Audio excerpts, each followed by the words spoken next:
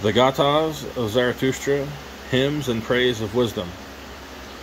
Translation and commentary by Pilo Nanavutty.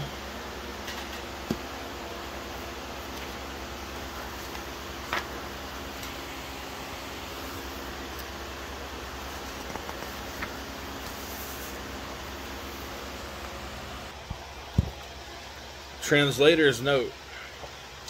I have been fascinated by the Gathas of Zarathustra from my student days, even after the publication of Songs of Zarathustra, co-authored by late Dr. from Rosa, Ardeshir Boda, Allen and Unwin, 1952. My research continued. This new edition would not exist but for the generous help given to me by Farrokh Jal Vajifadar of London.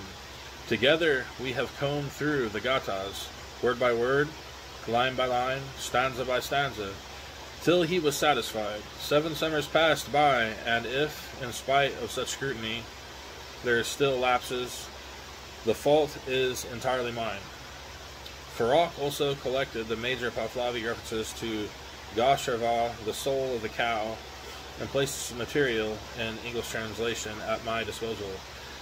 I was able, therefore, to summarize the story of creation as presented in the legend of Gausharva and make it the opening chapter of my translation, followed by the lament of Gausharva, Yasna 29, which it illuminates. Next comes Yasna 28, Zarathustra at prayer, after which the traditional order of the verses is maintained.